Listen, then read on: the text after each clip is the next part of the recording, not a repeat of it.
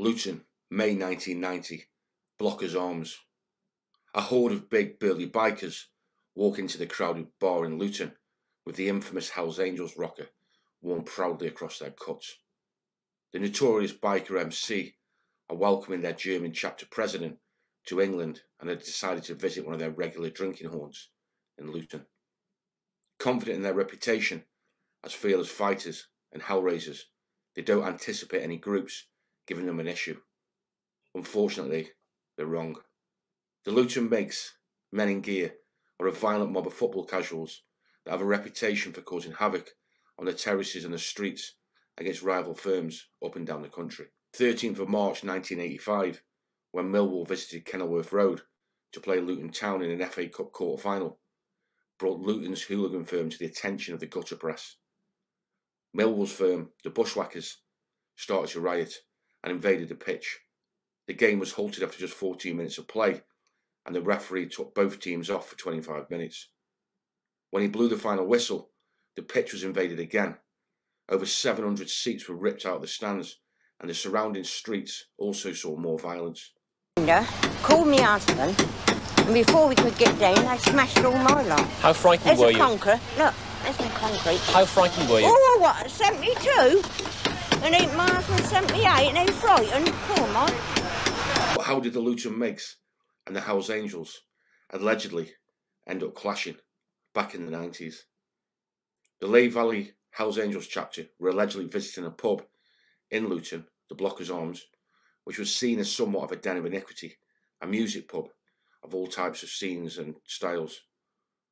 On this day, according to the book Gangland Britain, and written about on various hooligan forums, members of the Luton Migs were also in the pub, and as is the case with most casual firms, were enjoying banter, drinking plenty of alcohol, and indulging in lines of the devil's candy. Two groups of alpha males from different subcultures drinking and partying in the same place, as the ingredients for trouble, and this occasion was no different. The exact details are up for debate, but according to the reports I've read, the day exploded into violence, with the Luton lads kicking it off, and a huge bar brawl erupted, with stools, pool cues, glasses, all being used in the melee to render each other unconscious. There is a belief that biker MCs are vicious fighters, and there is an element of fear and mystery around their rockers and tattooed appearance. But be in no doubt, when it comes to group fighting, the hardcore elements of most football firms are equally, if not more so, experienced. Both are brotherhoods of sorts, although the MCs are far more structured, like military units, with a hierarchy and set rules. The football lads fight for the thrill of it and the camaraderie. On this occasion, it is said that the Luton lads got the better of the bikers and run them out of the pub.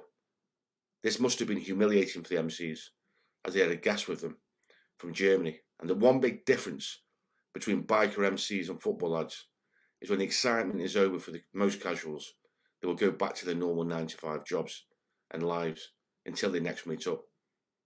But the 1% bikers are different. They live and breathe their club and culture, and a liberty of this level could not be forgotten, and retribution would be expected. Allegedly, what happened next was the addresses of those football lads involved were found, and bikers began driving up and down their individual streets to freak them out. The last thing you would want is a club of raging bikers you and your mates had bashed up, finding out where you and your family live. You would imagine this would only be the start, and pure violence would be to follow. But according to the book, a deal was struck by the heads of the two groups, and a financial settlement was made to the 1% chapter in restoration, and the feud was put to bed. I've not been able to 100% corroborate this story, but there's another incident which happened in Stoke-on-Trent, which I can corroborate, which involved the then Sergeant of Arms of another notorious biker MC, who was owed a substantial amount of money by one of the lads of Stoke-on-Trent's Naughty 40 mob.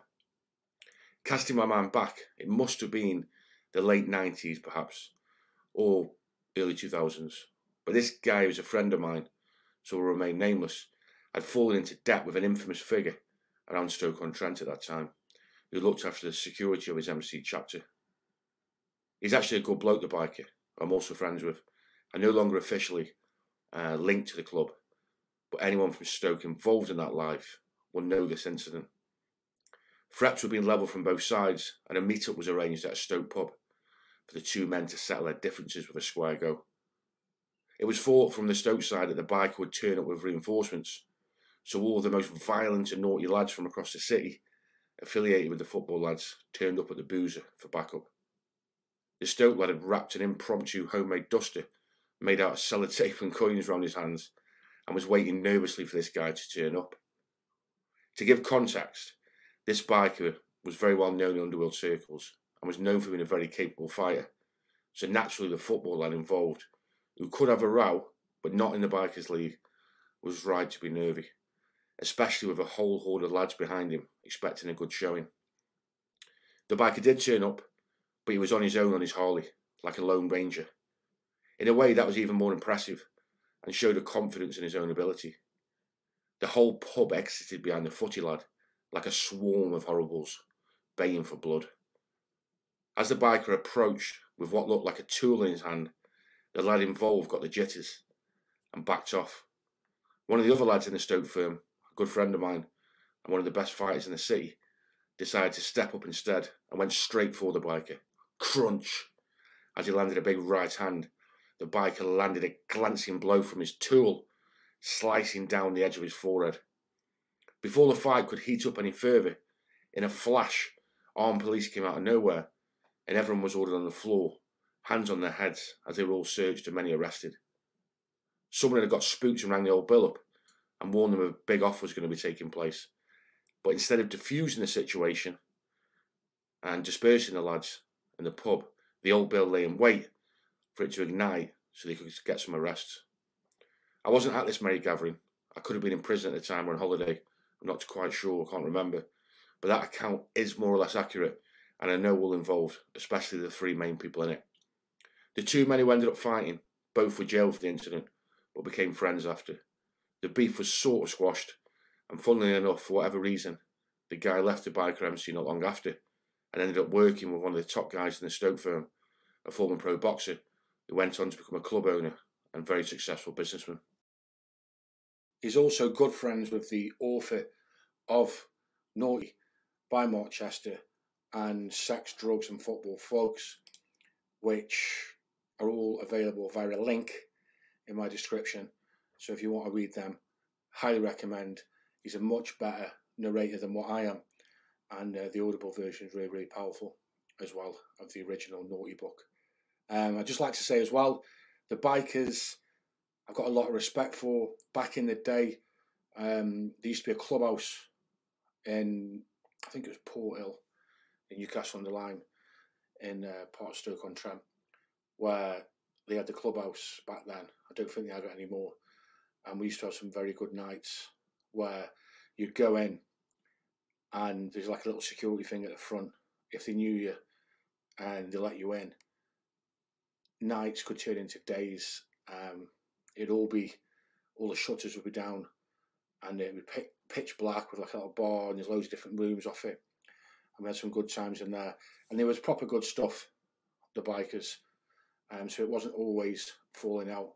There was a lot of crossovers and friendships as well. So I just thought I'd point that out. But yeah, I hope you enjoyed that. And anyone who was there with the Luton turnout, which has been featured in books and on forums, be good to know the exact details of what happened. Also, one last very important thing. My friend Kevin Lane has been recalled back into jail in a situation which we believe he is completely innocent of. There is a petition going round. Please have a look at it. Take the time to click on the link, have a read and sign it. It'd be much appreciated as we try and create awareness on this. Matt Legg, I'll leave the link in the description there, a good friend of mine, Matt Legg, who has a very popular channel. He's a really good guy. He's fighting tooth and nail with Kevin's family to try and bring awareness to this. You can find out more information about it on there. I shall leave the links to it, to the lives where Kevin himself has been on the phone talking to Matt about the exact ins and outs of it. And as far as we're concerned, he is completely innocent, although he's got to go through the legal processes of his legal team, etc. But if you did have the time, it would be very much appreciated. And if you want to find more information about it, like I say, the links are in the description, and you can go over to Matt's and look at the lives and Kevin talking about it himself. But I know that he would be very much appreciative of any support anyone can give as well. Okay, brilliant. Have a fantastic Easter weekend, and I shall be back with you next week. Take care.